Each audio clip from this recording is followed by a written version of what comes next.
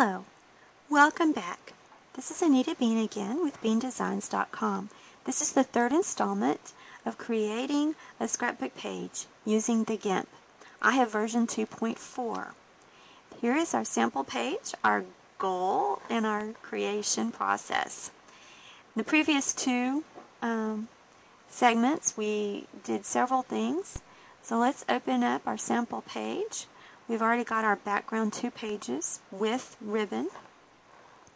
We've brought in our pictures and we've put on our prongs. So now let's open up our stickers to make our cluster beside our pictures. So let's pull in the flip-flops and the sand pail and the umbrella. And they are huge, so we're going to want to scale these. So let's use our scale tool. Be sure to click on Keep Aspect, and let's reduce that size and apply it. And let's go to Sand Pail and do the same thing.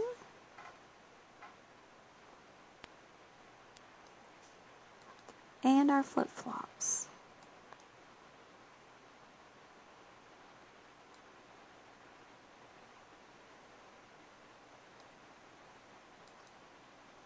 Now we use our Move tool and move those into place.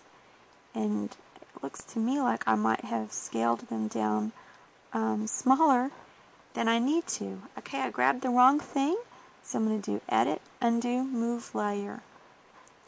Let's grab the flip-flop.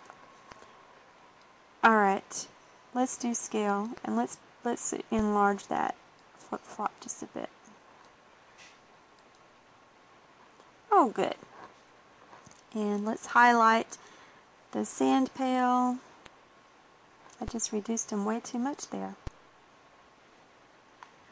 Okay, let's do the rotate. Sand pail. That's not realistic. The sand pail wouldn't be tipped over like that, would it? Let's rotate the flip-flops.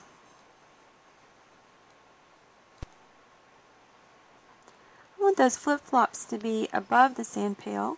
So over on our layer palette, I'm going to use the arrow over on the bottom, and it's going to go above, and we need it to go above the umbrella also.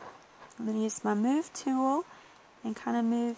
You know what? I think I want that umbrella to be a tad bit larger. So let's highlight the umbrella over on the layers, and let's make our umbrella a little bit larger.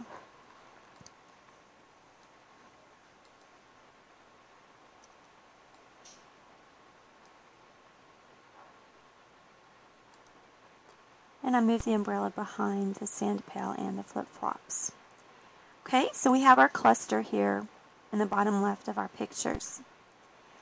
Let's put some text on our page. Let's highlight the very top layer in our layer palette and click on the text tool on the left, or you can just push T on your keyboard.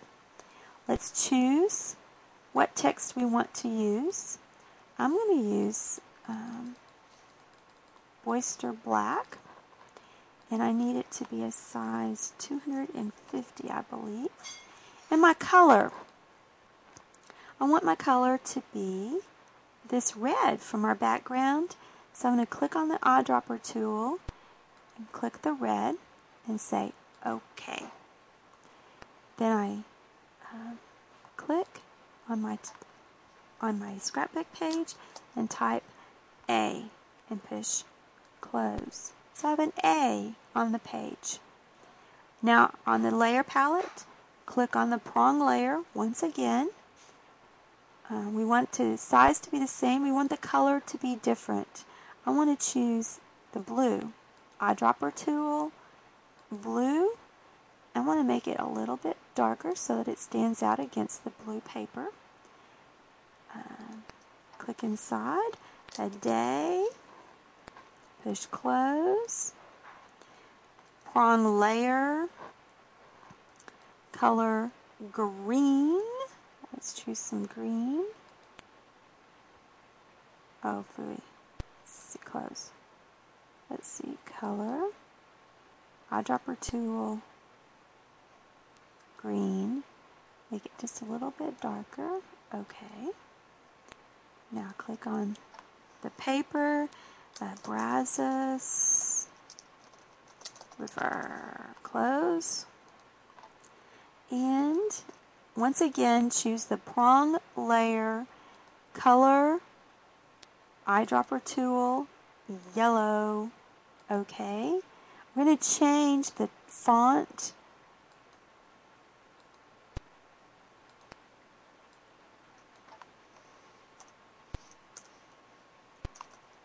and size.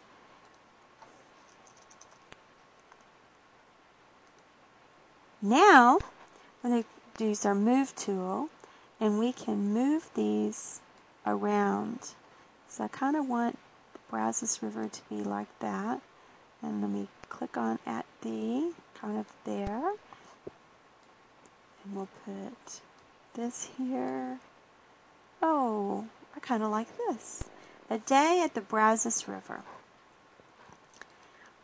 One of our final steps will be to do our journaling. We've got a title, we have the pictures, we have the elements, we have the background paper, but we need to know what went on in this day. So what went on this day? Highlight the prong red layer once again, and yellow would be wonderful for our journaling. Let's use a different font. I have a font that I like to use for my journaling, and we will, on a hot September day, we went to the river and had fun with the great-grandparents.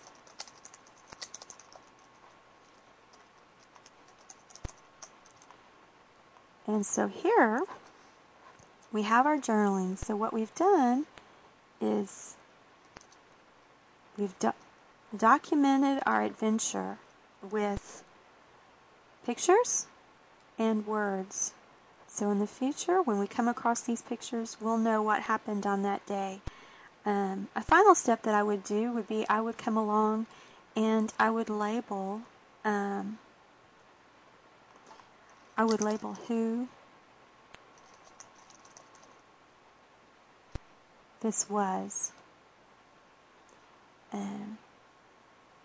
But there you have it. The basic steps to creating a scrapbook page. Title, journaling, pictures, background, ribbon, all the different parts. You want to save it in your layers as an XCF so that you can modify it later if you need to. You also want to save it as a JPEG. That would be the format you would need to use in order to have it printed. Whether you were going to print it on your home computer to store in your album, or if you wanted to have it printed in a bound book, it would work that way also. You might want to add, I'm looking at the page, you might want to add a shadow to your letters. It just depends on how you want it to look, but you could easily add a shadow to all your letters, just like we had done before on other items in the page. Let me show you what it would look like. If I add a shadow to the A, see, it gives it some three-dimension look to it. Well, that's the end of this scrapbook page. This was Anita Bean from beandesigns.com, and continue to scrapbook those pages and preserve your memories that you have for the future.